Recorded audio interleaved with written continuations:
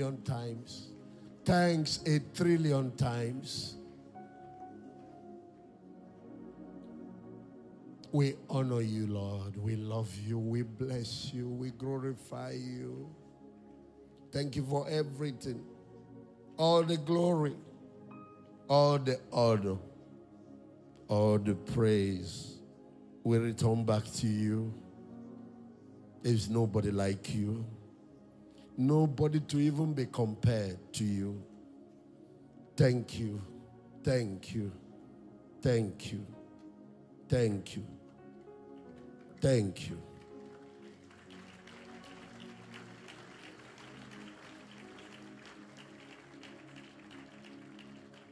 You've transformed our lives. You have made us more and more like you. And that is our greatest desire, that we be transformed into your image, that we be your reflection here on the earth.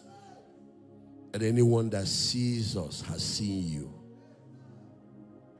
Make it a reality for everyone, even those that will watch later. Send us from here as salt, as light to our world, representing Jesus everywhere we go.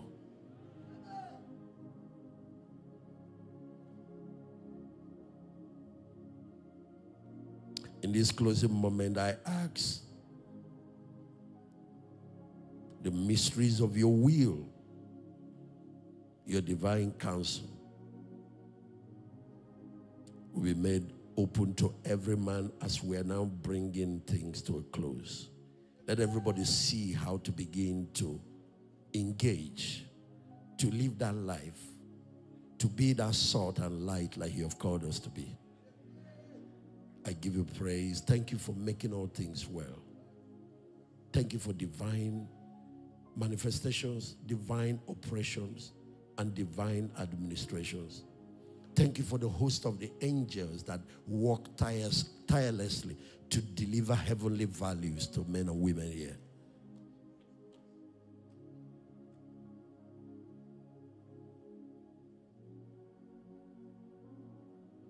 Turn every one of us into catalysts for revival, catalysts for change, catalysts for reformation, catalysts for transformation everywhere we go. We give you praise. We give you thanks. In Jesus' mighty name. Amen. You may be seated.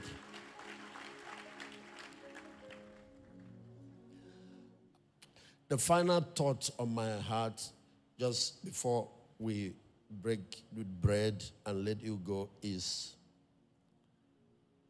on a subject called the essence of life. Why are we here? What is the purpose for this life that we are given? Some of you will live for 80 years, some for 90 years. Maybe there will be some that will reach 100. What's the purpose for that?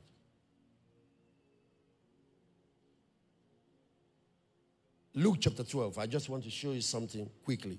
Verse 13. I'm reading from verse 13. Yeah. And one of the company said to him, Master, speak to my brother that he divide the inheritance with me. So 2 brothers, their father had died, left inheritance, properties, who knows how much he left behind. And 2 brothers are fighting over what their father left behind. So they brought the case to Jesus. Go on to verse 14. I want you to see how Jesus answered in this matter. And I learned from him, when people bring family matters to you, be careful, don't take side. Husband or wife, be careful, don't take side. Family matter, be careful. Look for the line of justice. But then I learned from Jesus, before even finding that line of justice, tackle something, the motivating factor inside human beings that drives them to conflict. Bible says, where does fight, where does quarrel come from among you? Is it not for your loss and the ambitions which are in you? You look for it to fulfill it, you don't. That's unmet expectations. Most of the time, don't listen to people on what they are telling you. A lot of people will make mistakes, especially women. You go and take side. You are not supposed to do that. You are not a good counselor if they can use emotion to manipulate you. Then you take side, then you start attacking the man. Sometimes it's not the first to report that is correct. It's not the first to get to court. Sometimes it's even that one reporting that he's looking for trouble.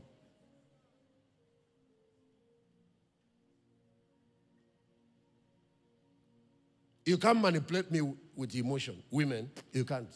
It doesn't work. When you finish talking. Because I know what the Constitution says. Did you submit to your husband? Were you playing your role? Were you honoring him? Like, now you are complaining about his side. But you pushed the button, he responded.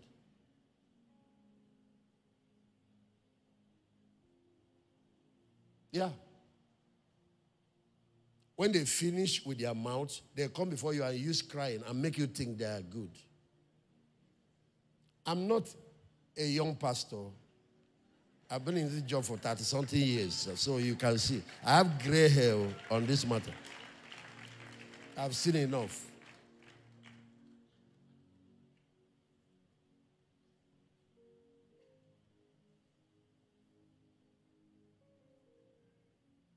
So, because this brother is the one that brought the case, you think he's, go and warn my brother for me, Jesus.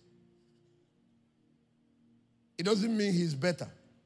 Jesus goes. That's what I was telling you guys the other night on the kingdom. That after the do's and don't, the do, don't, there is a dimension to righteousness, and there's also a dimension to sin. That those who want to get this thing right must learn to address the realm of thoughts and motives.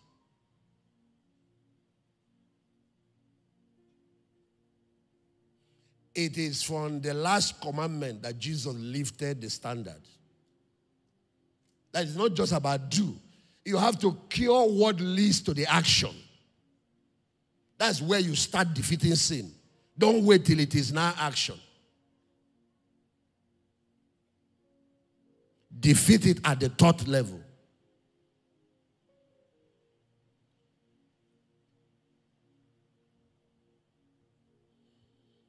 So, Jesus said, man, who made me a judge or a divider over you? Just because I'm a pastor or because I'm your... When did I become the one that share family inheritance?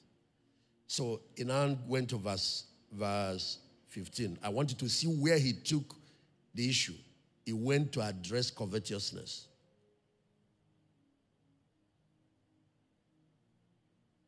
Let me give you another idea before I read this. You remember the time...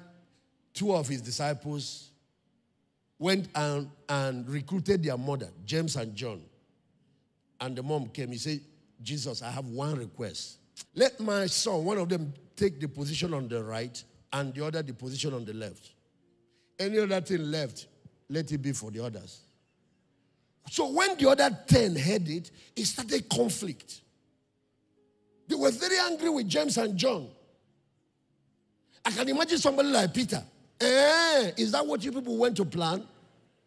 So, do you know how Jesus handled it? He said, you people that are complaining are not better than these two. Don't assume that because people are pastors and all that they have matured though. These ones are even apostles. Don't assume because somebody has a title apostle means that he is spiritual or mature. Some of them still do bickering and quarreling. So do you know what happened here? Jesus brought a child before them and said, among the Gentiles, the rulers, the leaders, lord it over them. They look for position, they look for power, they look for possession. There are 7 P's of personal, organizational, and societal corruption. 7 P's of decay. If it enters a human being, it will decay you. If it enters an organization, it decays the organization. If it enters a nation, it decays the nation. And that's what is reigning in our country, Nigeria. The P1 is power. Seeking for power. Oh, yes. Instead of looking for a way to serve. So he brought that young man and said, Among the worldly system, they all look for power so they can lord it over them. Among you, it must not be so. Anybody who wants to be great among you or the greatest should be your servant. The P2 is position. VP and deputy VP. Let's take it. Whatever that is left, other people can take. So the other people, they don't have their own mothers too. If he didn't correct that, the next day, Peter's mother would have arrived. And he had 2 boys in that ministry, Peter and Andrew. The P3 is possession.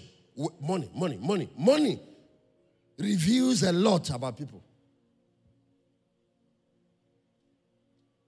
The P4 is pleasure, sex. Women, opposite sex. So for a woman, it can be a man. But pleasure also goes beyond sex to other types of enjoyment. Like some people, you see who they are around food.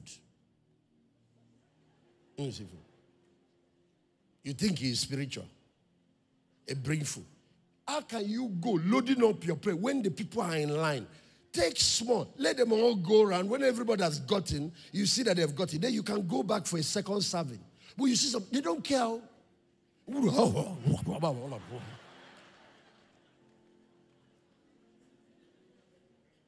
All that talking in tongue, that's the level of spirituality. Leave that tongue is shouting. This is the real person.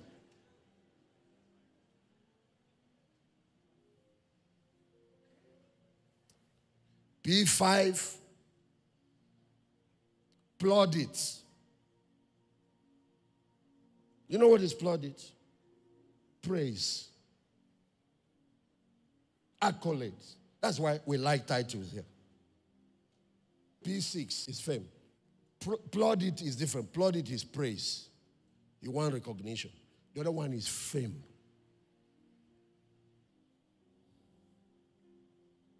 P7 is people, is followership, for crowd, for public. Some people will do certain things.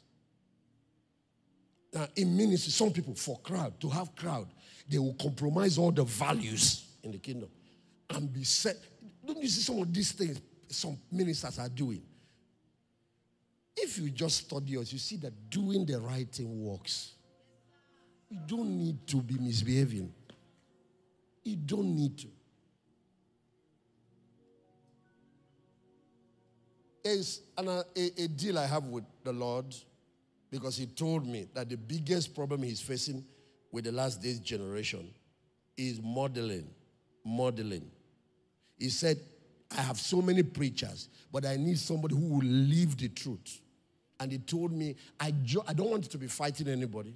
I don't want you to want to be the best preacher. I just want you to beat them in living the life that I called Christians to live. Just to live that and live a legacy of an exemplary life. He told me, will you do it for me? And I accepted. And I'm not saying I'm perfect, but it's such a difficult job, I have found out. Just to model it. Everybody can talk it, who will live it? So that people will see that it's possible. Everyone can talk holiness, who will live it? Everyone can talk about giving, who will be a giver? Not who will receive, who will give? Everyone can talk about whatever, who will do it? Not only so that God's name be glorified, but also so that we can have a good example for God's people. That's my cross.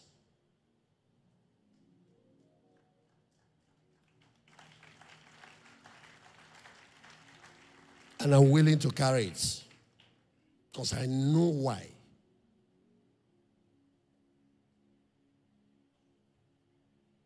So I don't want to be among the richest pastors. It's not my dream. I don't want to drive the biggest car. I'm not interested. I don't want to wear the best. I'm not interested. I don't want to. But I want to. The law of the new covenant said love. I want to beat everybody in that. Share this thing is based on service. That's what I want to excel in. Share this thing is based on sacrifice. I want to excel in it. Share the goal is Christ-likeness. God help me to excel in that.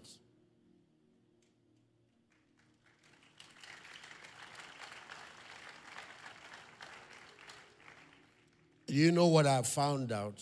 The more I push in that direction, the more these things that people are running after is coming after me. And the thing has shocked me and shocked me and shocked me. Those things, the more they are, as if when you pursue Christ, when you pursue the kingdom, there is a magnet now that you carry. It will be pulling those things that the world is looking for. Those things are good, are not bad by themselves, just like possession is money. Money is not a bad thing. But money is the result of productivity. You create value that solves people's problem, then you can get back money in exchange. But if you are collecting money from people without first solving problems for them, meeting their needs, you are stealing. I don't care what it is that you're doing, including ministry. You know, even ministry is an input and output system. It's the same thing a farmer. How does a pastor get blessed? His work first is like a mother. You will sacrifice, go through pain, bear a child. You will also sacrifice to nurture that child. But later, that child is grown. It sorts you out. That's why everywhere I go around the world, once I land a country, because we have affected people over the years. Even if I take a vow of poverty, I can't be poor. Not because I'm praying to be rich. The issue is the amount of human beings. How many of you were really helped in this community? Let me see your hand. Do you see what happens? Change lives. Make impact. Add value. You're a businessman. What you should be thinking about? Customer. What will I do for my customer? What will I do for this segment of the market? How do I improve my services? How do I improve the quality of the product that I'm doing? How do I keep stepping it up? Not just about the money you are collecting from people. When you create value and you communicate value with excellence, then you are qualified to collect back value. You can make all the money you want to make.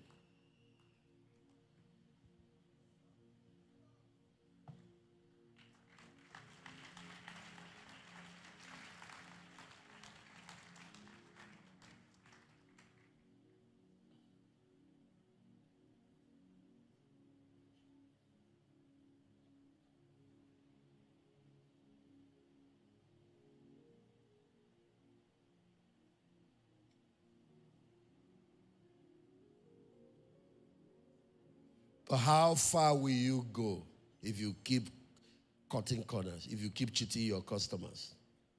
First time I bought, now after filling, you package chalk and say it's aspirin because you want quick money. That is Satan and his children. That's how they operate. Not a child of God. Because after I now find out, you have lost me forever. But customer service can lead you to customer loyalty.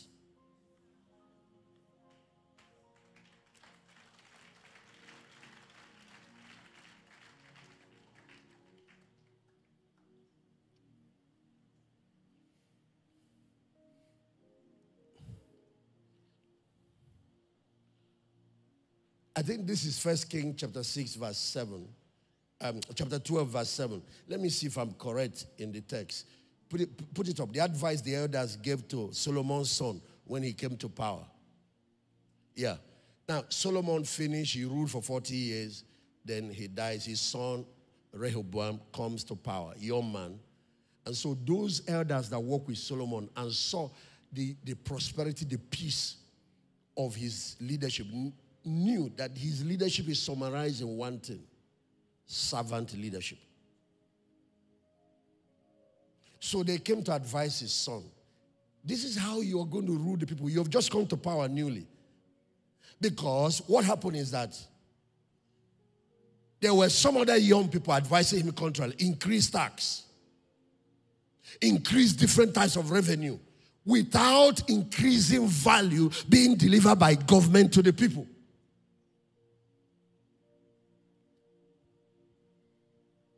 Because Solomon built the temple, he built the city of David, he built the city of Jerusalem, he built. So there was a lot of revenue under him, and now a new person has come. He has his own vision of things he wants to do. And they were advising him. The people will cooperate with you, give you the money, help you to achieve this vision, if you will first serve them, prioritize them, their needs, and meet their needs. Look at what they said. If thou will be a servant to these people, can you imagine a president, a king? If you will be a servant to these people this day, and we serve them. The second thing in servant leadership is talk to people nicely. Don't talk from the position. Be nice to people. He said, answer them. That answer them is actually listen to them. Be a listening leader. And that is the position God has taken. God is known as a God that hears and answers what? Prayers. He's a servant leader. That's why he came to the cross to die for us. Then the last thing is, speak good words to them. Then look at the result he will get. Then they will be your servants for how long? Forever. Look at it. They will be your servants for how long? So the man that wants to prosper delivers the value first. Meets the needs of the people first. Be nice to them. Then you gain their loyalty and you will gain it forever.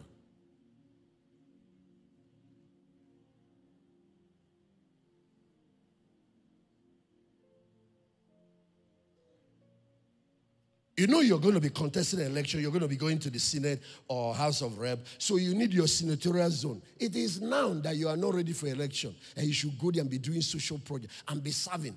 Touch the ballet. Touch the youths. Touch the women. Do it ahead of time. You have bought your way into the heart of people.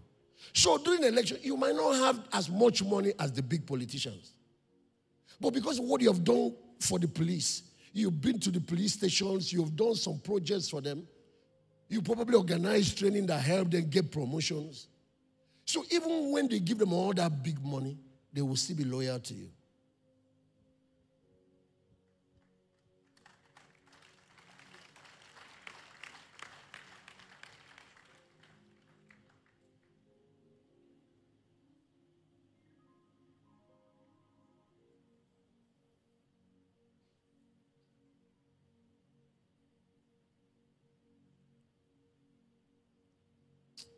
Luke chapter 12, please. Let's read that. So they came to Jesus with Bickling, two brothers. They want him to get into family issues. A pastor now is the one doing family, settling land matter. Be careful, oh. Be careful, men and women of God. Don't let people drag you into things that muddy waters, what you should not be doing. You can derobe yourself as a priest, meddling into some matters. Meanwhile, all that you are doing is to help sponsor another man's greed. So he said to them, take heed, beware. He's talking to the one that came to report to. Beware of covetousness. For a man's life consisted not in the abundance of the things which he possessed. So you remember the 7 P's I mentioned, one of them is possession. Jesus is tackling possession now. Wealth, money, acquisition. He said a man's life does not consist of the abundance of what he possesses. And this is when the thing shook me. This came to me many years ago, but I've been in the faith for a while. And even as a young man, I had this dream to make it. I wanted to do. I now came into hard confrontation with this. Plus the fact that I've been reading that scripture. It is hard for a rich man to enter the kingdom of God. It's easier for a camel to pass through the eye of the needle. And I have not resolved this thing. I want to go to heaven. So what is going on here again? Beware of covetousness, for a man's life does not consist of the abundance of what he has. I wish Christianity, churches in Nigeria, pastors in Nigeria will start teaching the values that Jesus taught. This country will completely be transformed.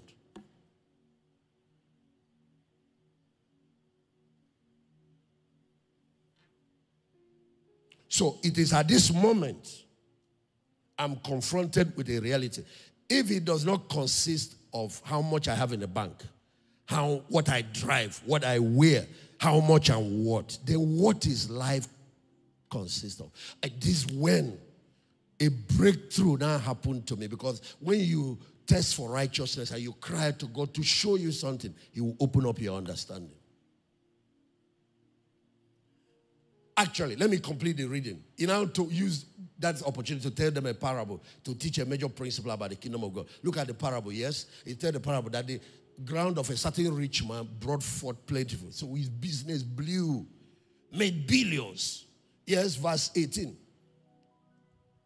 And he thought within himself, verse 17, saying, what shall I do? Because I have no room to bestow, to store the harvest. We have made so much money, we don't even know. We don't even have how to store it. We don't have problem of wealth. We now have problem of security, storage. And verse 18, look at what he said. And he said to him, this will I do. I will pull down my barns and build greater. There I will bestow all my fruits and all my goods. Yes, next verse. And I will say to my soul, soul, thou hast much good laid up for many years. Take your ease, eat, drink, and be merry.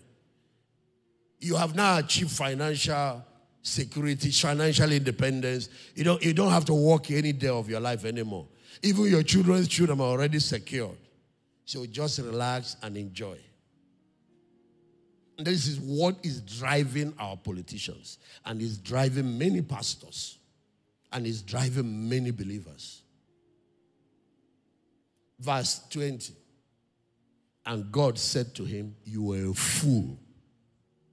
This night your soul shall be required of thee. Then whose shall be those things which you have provided? God said, this fool, this night, I'm taking your soul. Then let's see who will now enjoy the money. And what is the problem? Does God hate riches? No. He's the one that created wealth. He says, silver and gold are mine. Does God hate rich people? No. Almost all the people you read about in the Bible that served him are wealthy. From Job, they say, was the wealthiest man in the East. Abraham, David, Solomon, all of them. So what is the problem with P of possession? Now watch verse 21. So is he that laid up treasure for himself and is not rich towards God.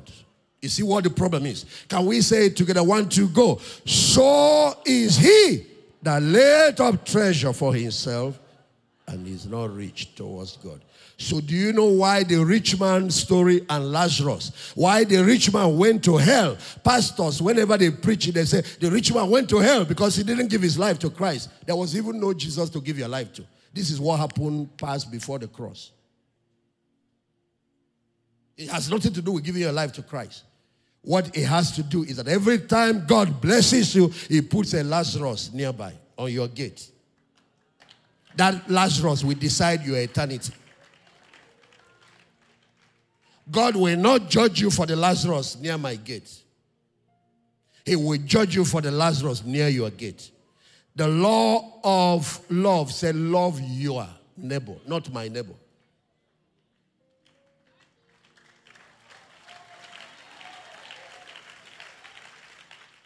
If you want to do charity as a person, start from where you are. Charity begins where? At home. But it doesn't stay at home. Look at your environment. You will see a Lazarus dying of hunger. While you are throwing away food every day in the dustbin. Somebody else has not been able to eat. You are buying a ticket for a different direction from the paradise that God promised.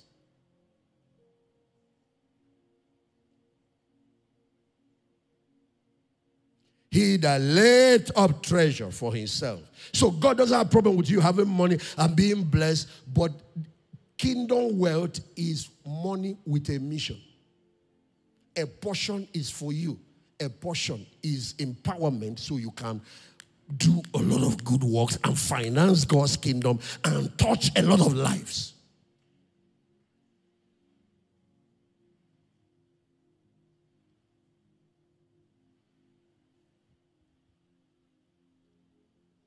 So I made a major breakthrough. A man's life does not consist. So and I started crying. What does life then consist of?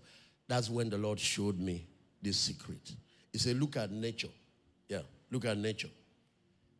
There is nothing in nature that exists for itself. Nothing. He said, look at it. So you understand why I made you. You look at mangoes.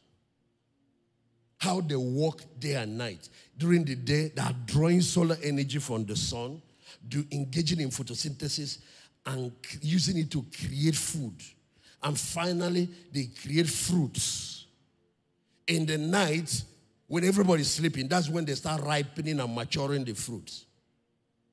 And then one mango tree can have maybe 2,000 fruits. Some 800. Different sizes. And after working hard to produce this fruit, when last did you see a mango eating a mango fruit? Then what did you do? Why all this labor to produce mango? So that the birds can eat, the animals can eat, and human beings can eat.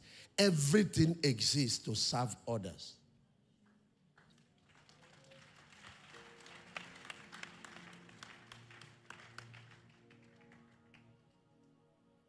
Let me go to you guys who are women, for example. Women. You're beautiful creatures because you are the one that carry life, nurture life. You get pregnant, that baby is growing. And as the baby is growing, breast is growing, it's enlarging. Look at how much breast milk the women produce every time when they start lactating or when they give birth and all of that. When last did you see a mother drinking breast milk? Then why are you producing it? That woman from the 9 months of pregnancy to this breast milk issue is all doing that to serve another little boy that came into the world, who at that time can't even say thank you.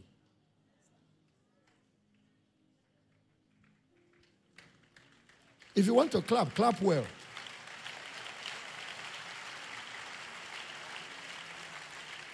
Look at how many pretty girls are here. You're willing to disfigure your figure. And some get permanent disfigure because that stomach, even after the gym, it hasn't gone in. You're willing to disfigure your beauty. Some of you, when you get pregnant, your nose will become some their complexion. You still go through all that. For who? For another person. But is that all? Go and see what mothers go through. One is selling Accra. She hustling, doing all that. What is it? So I can raise my children.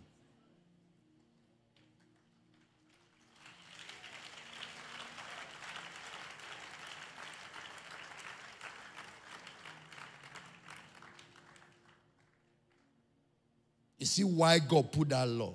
When you dishonor your father and mother, the consequences, when you finish telling the story.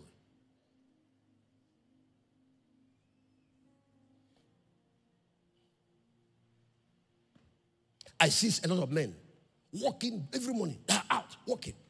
And there are some of them, like certain parts of the country. You see the guy. This guy will be sleeping in a stall. He lives there. He gets up 5 a.m. to bath. He's back selling. And he'll do this for years. After a while, he's able to build a house, do what.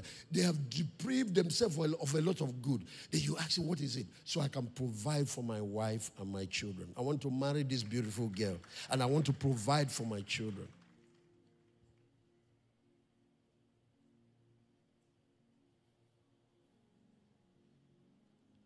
This is the law that drives life. And this is exactly what God wants to see in all our politicians. This is what God wants to see in all pastors. This is what God wants to see in all Christians. People who live to affect their world. It doesn't mean you won't still have a life. But that is what is called the essence of life. You are created. You are given life. So you can live for your Creator and to affect your generation.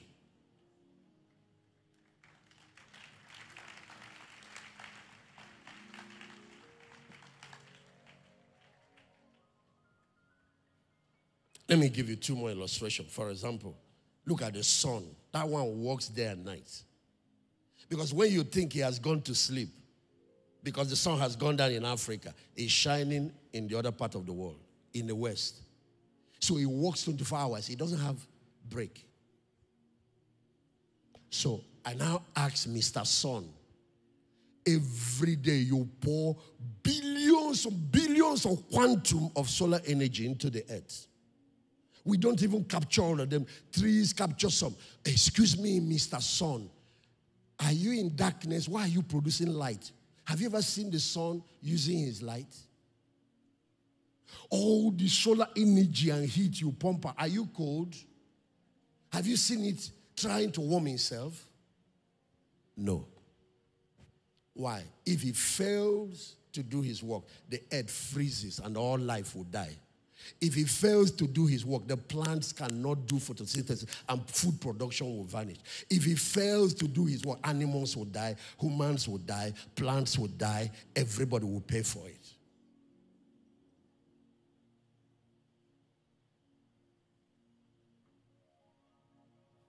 When you want to bolt away from that marriage, I'm no more in love with you after making covenant, you bolt. If you're a Christian, you just abandoned your faith. There are some things you do, you're worse than an infidel. For example, the Bible talked about children who don't look after their families, their aged parents. And they talked about couples, especially like a man who will not take care of his family. He said, you have denied the faith and you are worse than an infidel. There are some things you do because you are worse than unbelievers. Because at least some of them are responsible enough to know that when you give birth to children, you should raise them, train them well. They know. They look after their families. And now he's a believer.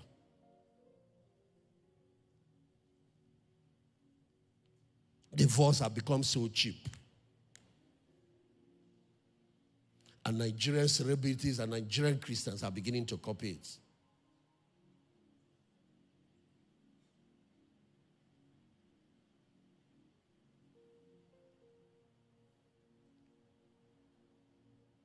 I look at rivers like River Benue, River Niger. Billions and gallons of water. You know, there is a source where they're pumping that water. So, excuse me, River Niger, why are you walking there now? No rest, pumping all this water. Are you thirsty? He doesn't drink his own water. Why? Communities are depending on me. I'm going to flow through so many communities. They are depending on me. The farmers, farming are depending on me. The animals are depending on me. The birds are depending on me. Trees and vegetations are depending on me for their sustenance. So I cannot fail. I think there's a song I heard the other day. There is a prophecy over me.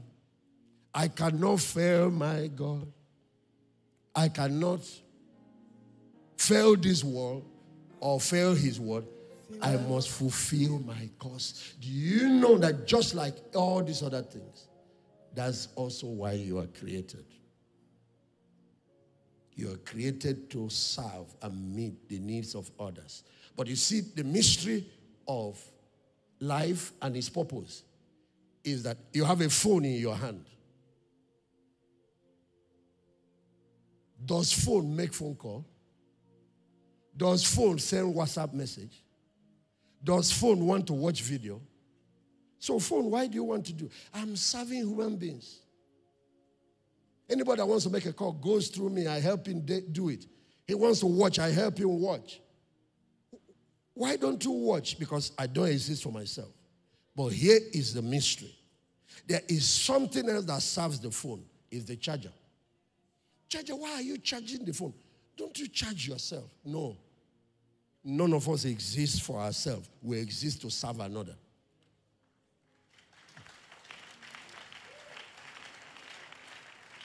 There is something else that serves the charger. It is a socket on the wall or somewhere. Socket. Why are you producing power, giving it to the charger and all these appliances?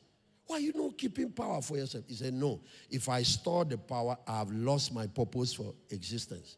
It is transferring it to the charger, who transfers it to the electricity, or who transfers it to the TV, to the fridge, or to the phone. That is my purpose. But there's something else that serves that socket on the wall. It's a wire coming from somewhere. Why are you drawing power from generator and giving it to the socket?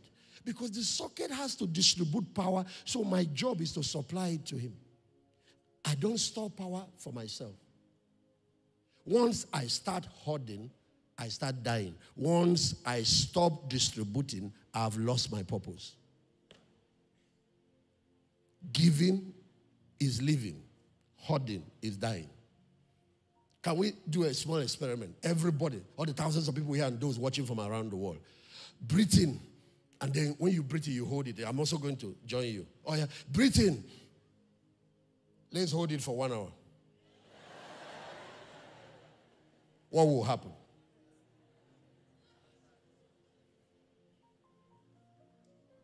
You are allowed to breathe in, but it's a command to breathe out, or you break the system.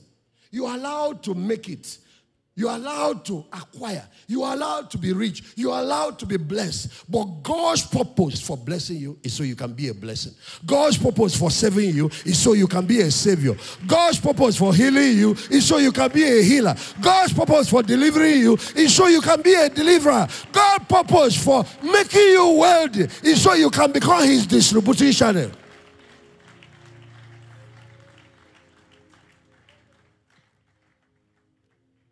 He called Abraham, he said, come, I will make you great. I will bless you so you can be a blessing. Then he told him, in thee shall all the nations of the earth be blessed.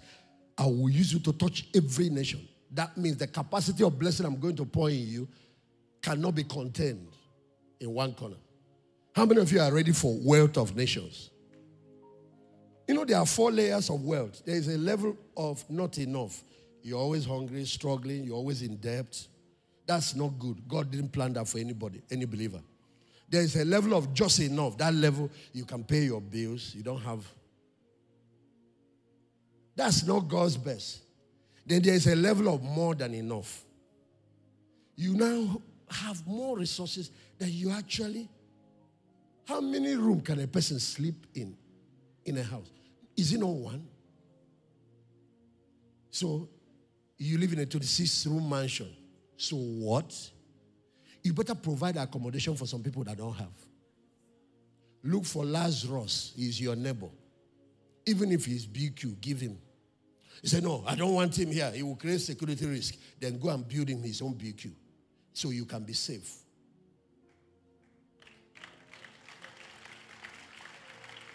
I need to say it again.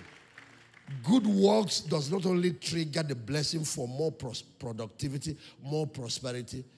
Good works is what secures your wealth. If you're a company, you are making wealth from a community.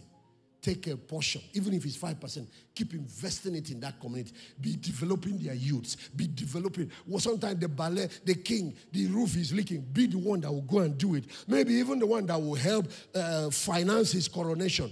That is how you secure your wealth. You see, when you touch lives, you make more wealth. God will move you up. But not only that, you gain security for what you have acquired. When you hoard it, you are setting yourself up for a fall.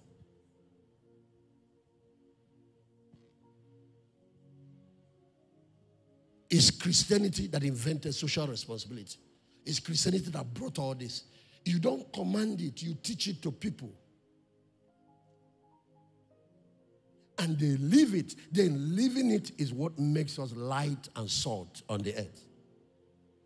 It said, let men see your good works, and they will glorify your Father that is in heaven. As we're getting ready to leave camp meeting, I I want to hear. Each person here multiply by 100. Hundreds of lives that you touch in the next 12 months. A lot of life change because you attended Kami, because of you. Testimonies of lives that were altered because of you. If you leave and all this ends with you, you wasted your attendance here. If you, after watching all this from around the world, no life, no outlet, you wasted this whole thing. How many souls will be won because of you? How many poor people will get breathing space because of you? Say, but I'm poor. When a poor start helping the poor, a higher hand lifts him out of poverty. That's why charity never frees the poor from poverty. It consolidates him in poverty. AIDS will never solve the problem of nations that are getting aid from abroad. That is not how to get a nation out of poverty. It's a remedial something to help people not to die. A nation will get out of poverty when it starts producing what other people need. When that nation starts serving and adding value to other nations. When you start exporting what you are creating, that's how you change your economic reality. It is when you are the giver that you rise, not when you are the taker. Yet we're all allowed to get back as long as we are giving. It's the same thing you do when you breathe. When I breathe out carbon dioxide, then the plants get it. That's what they eat. So that they can create food, do other things. But what they breathe out, which is oxygen, is what I get. That is how the whole system of life is built.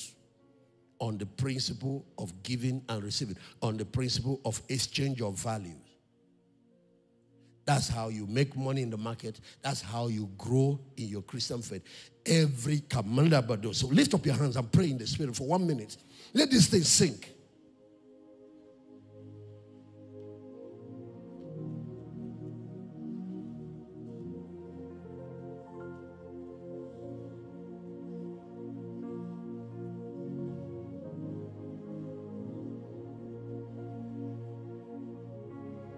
That book, The Essence of Life, will change your life.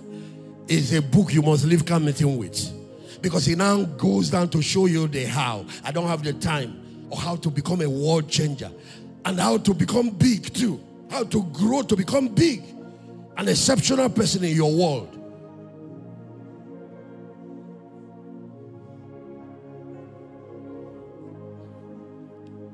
It's a life-giving river. Oh, let it flow right here, right now. As the river flows, it brings. It's a life-giving river.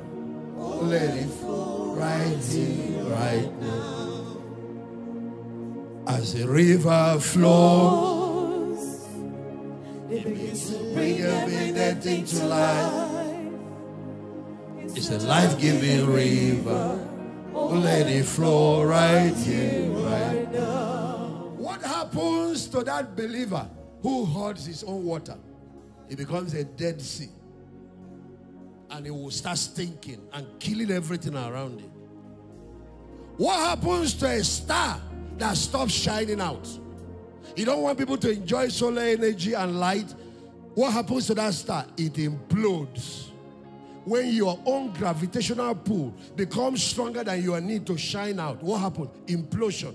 And those stars in space, they call them the black holes. And anything that comes around them, they suck it in. You become a bitter water. You start destroying other people. You start poisoning other people's life because you're a bitter person. Somebody hurt you. That's why you stop being a blessing. Somebody failed you. You know, many years ago, one of the sons I trained betrayed me, backstabbed me, did some terrible things. I said, no, I don't trust human beings again. I don't want to. Then the Lord came to visit me. He said, listen, do you know what I went through on the cross? Do you know what Judas did to me? What if I stopped loving? What if I hoarded everything? Will you be saved today? I said, no. He said, this is what you must do in ministry. I said, as the sower goes to sow, some seed fall on the wayside, some fall on stony ground. But finally, some even fall among tares. But finally, you get this one that fell on good ground, and they bring back the harvest. So he said to me, keep increasing the scattering, so you keep increasing that 25%. Keep increasing. If you used to raise 100 sons, raise 1,000. If you used to do 1,000, move it to 5. So the 25% from where your harvest comes keeps increasing. Don't stop loving because of somebody that messed up. Don't stop giving because of somebody that is unfaithful. Don't stop serving because of somebody that did not appreciate you. Don't stop being the light. That's what you are called to be. That is who we are. Don't stop being the salt. That is our destiny. This is who we are. As He is, so are we in this world.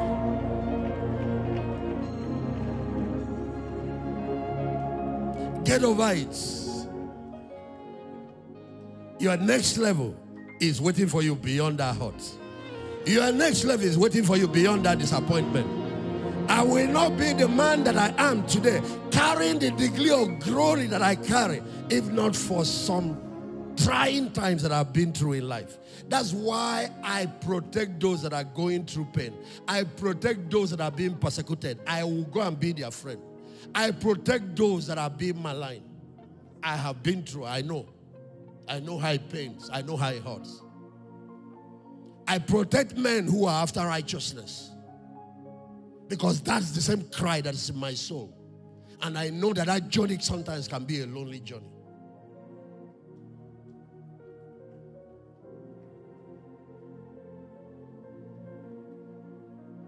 I protect the weak.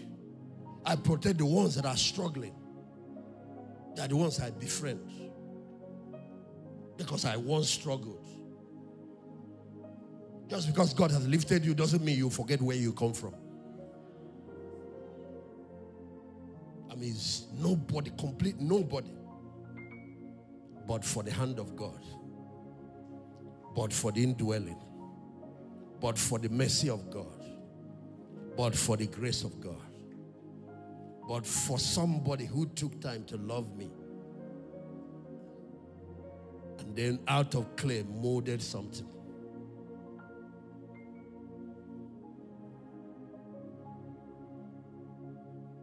That's why we are Davidic in nature. Because we came from the backside of the forest. We came from nothing. We don't boast to God. Even when we give to Him, we give it with awe. Because we know that we are nothing before. And when we give to people, we don't insult them. We give it to them and protect their dignity.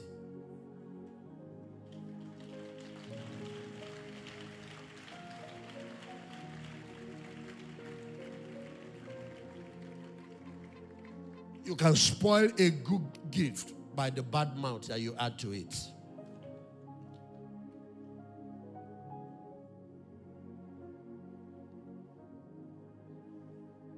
I want to end this way. Just keep standing. I'm about to pray. There are 3 reasons why God made you. You get the book, you will see details. But 1, He made you for Himself. The Creator that gives everything life needs something back. The Creator that is love, that loves everybody, needs something back. He needs love back. Money, He will give you. Promotion, He will give you. Healing, He will give you. He doesn't need healing. He doesn't need money. He doesn't need all that. He needs something. Just love. His heart cries for you, relationship. You see, when Adam messed up and when he was one that came, it wasn't Adam that went back. Adam, where are you? He was looking for his friend. He used to leave all the angels, come down at the cool of the day every day, just to fellowship with man. That's why the Bible said, what is man that you are mindful of him? The Son of Man, God's heart yearns for you. God loves you. He told me when I get here, I should leave you at the closing service or camp meeting with that statement again, that He loves you. You are the only thing His heart yearned for. That was why when we all got lost and all that, He came again and died for us. What He wants is relationship with you. That's what He wants. What He wants is thank you. I appreciate what you're doing for me. I love you, Lord. It's not because anybody forces me. is real from my heart.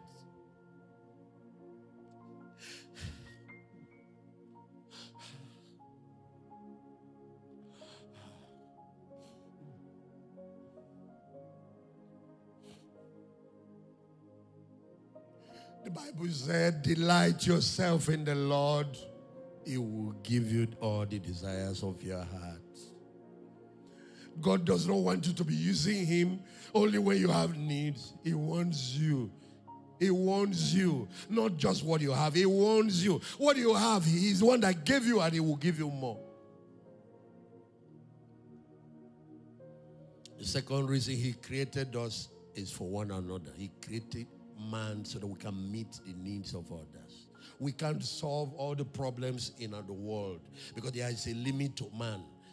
But there are problems I'm created to solve. There are things I'm created to do that will impact the lives of others. And that is where my greatness will come from.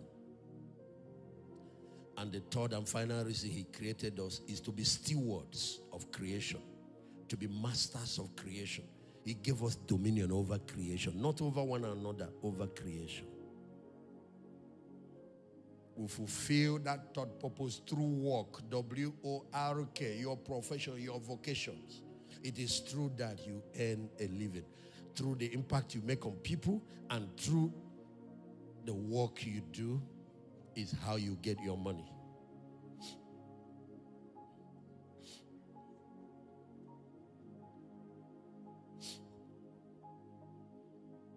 There are three reasons why God created the church. I'm ending. He created the church first for him. We're a bride. We're somebody's wife. We're bride of Christ. He created us for relationship again, for union. That's why our first ministry is ministering to the Lord. Secondly, he created us to be a family, to provide love, fellowship, service to each other. Study the one another scriptures in the New Testament. You'll find the second purpose of the church, your role in the body. It put us in a family called the church so that we can meet each other, serve each other, bless each other, use our gifts and talents to be a blessing to each other. So you see, after him is us. You exist not just as an addition on earth. You are actually very important. And no other person can do what God created you to do. Because this thing called purpose has a unique signature to it. The last reason why he created the church is for society. That's where he made us the light and the salt of the earth, of the world. What makes salt lose its savor? When Jesus said, if the salt loses its savor, it's no more useful. It's only to be cast out and be trodden under foot of men. What we do here is, when we think about salt, we think about is used in soup, in food, to produce seasoning. Salt has three major purposes. In the ancient time, they use it in making manure. They use it in making manure. They also use it for cooking food and all that. They use it as preservatives. Yes, if you go to the Dead Sea where they get the salt in Israel, they order beyond sodium chloride. They order things there, potassium and many others. I've been there. So they put it in animal dungs to create very rich manure that causes plants to grow. God said that's our role on the earth. What makes a salt lose its value? Adulteration. So what they used to do there in the middle is they go and get sand, white sand, add to it to be able to make more. You know what they do to palm wine? They get palm wine, pour a lot of water, it stops tasting nice. Some people do it to petroleum products. They pour sand to make it more so they can make more profit. But then when people buy it, it puts more. It's sand. It has to be thrown away. It has lost its value. It's now thrown away and you can match on it. Adulteration. What makes us lose that our transformational influence is that we start copying the world. We're supposed to be counterculture. We're the ones that are supposed to be the model. We're the ones that are supposed to be raising the standard. He said, oh, be not conformed to the world, but be ye transformed by the... We start copying the world system. We start allowing the world adulterate us, adulterate our values. You see, we're supposed to go into the world, reach the people by retaining our values. And at that moment, let me tell you a secret as you leave camp meeting. Once you lose your credibility, you have lost your power of testimony. You preach, unbelievers will laugh. Because they know you. Every night you are doing poko. They see where you go to carry women. And tomorrow you come and carry Bible preaching. That's what makes people mock Christianity. But one Christian that retains his credibility is a sword. He is so powerful in any environment where he is. All Satan's attempt is to weaken your sword quality. All these temptations. And I don't care if you have been doing the thing, getting away. The devil is watching. Once he gets to a point, he will remove the covering. You think you are hiding and let the world see your nakedness. At that moment, whatever you like, preach. Whatever you like, come up. They laugh. As a man of God, protect your credibility. As a believer, protect your credibility. You should start losing it when you start becoming worldly, copying the world. You know, an uncle of mine, I was trying to lead him to Christ. He said, I will believe in the gospel because of you, because I've watched you over the years. I've been watching you, you don't know. Ladies and gentlemen, I want you to understand what is going on here. Satan is after your credibility. You think you are getting away and be misbehaving and be hiding. Don't worry. He is the master of darkness. When he reaches a point where the disgrace is enough for him, he will open it and open it. And every time the kingdom of darkness throw one party, we have destroyed one witness. Because now his witness is no more credible. Even in court, a witness can be disqualified if he is found culpable.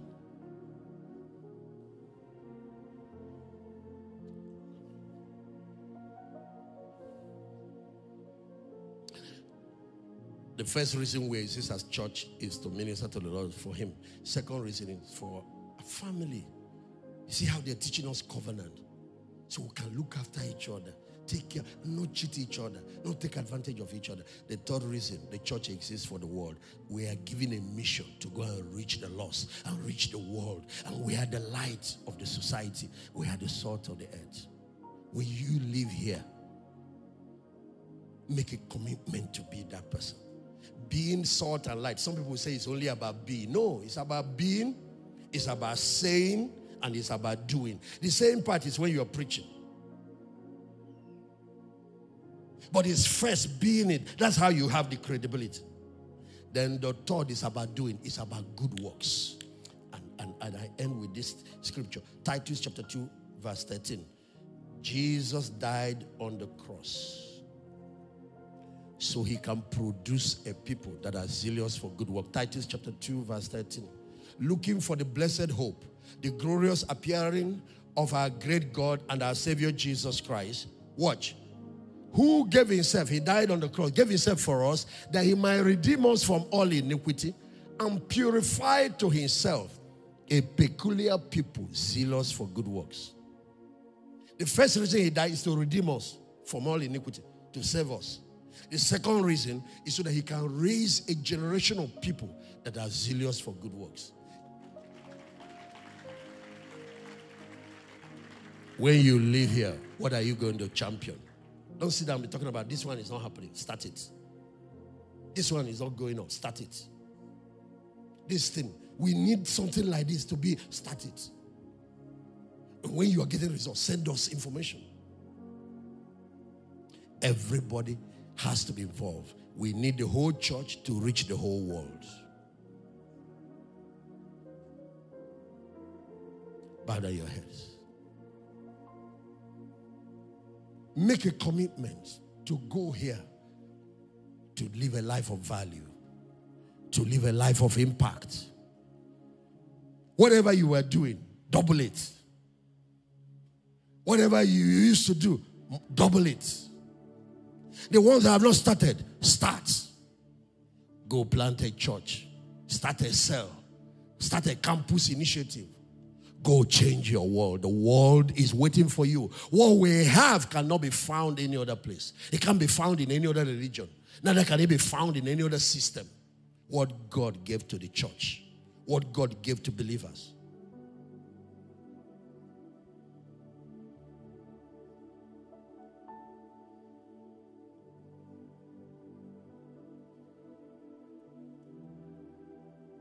Let God give you a vision of what you can start doing.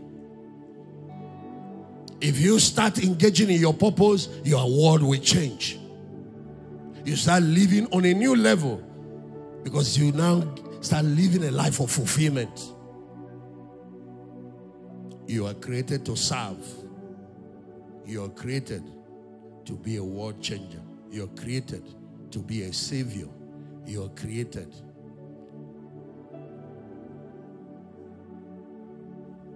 to be a deliverer. From now, start healing the sick. Don't worry about whether they will be healed or not. It's not your job. It's the Holy Spirit and the angels. It's Jesus that will do the healing. Your job is just to pray. The reason he gave us that job is so that they will know who healed them. If you don't do it, they won't know. They will give the credit to the devil or to some other person. Just do your part. Leave him to do his part.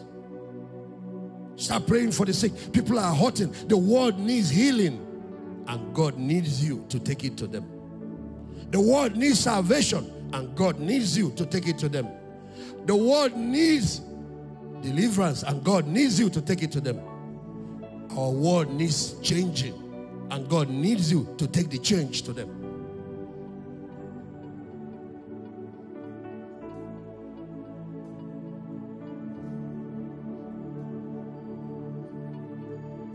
All of you watching from around the world, pray. Ask God to show you how to begin. Get a copy of that book, The Essence of Life. It will change your life, my friends.